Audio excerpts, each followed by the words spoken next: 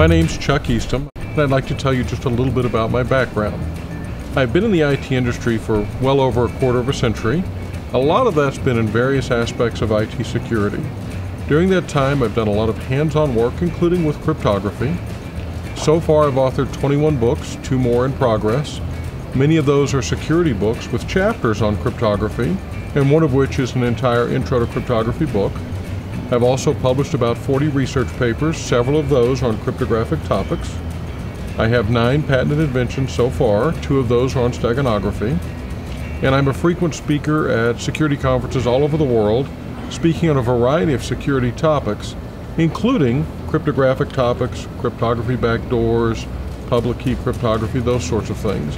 And I try to bring that sort of experience so students can learn from what I've gathered over the past quarter century.